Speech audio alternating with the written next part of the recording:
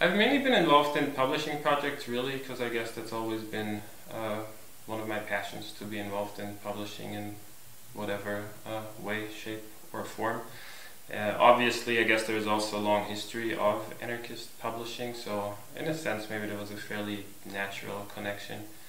But I've also been involved in different autonomous groups, I guess, part of the autonomist movement in the German-speaking world, which isn't necessarily exclusively anarchist, but has a lot of anarchist elements.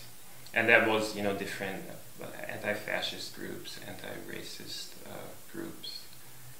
But yeah, definitely, it's mainly been publishing, and that continues to this day.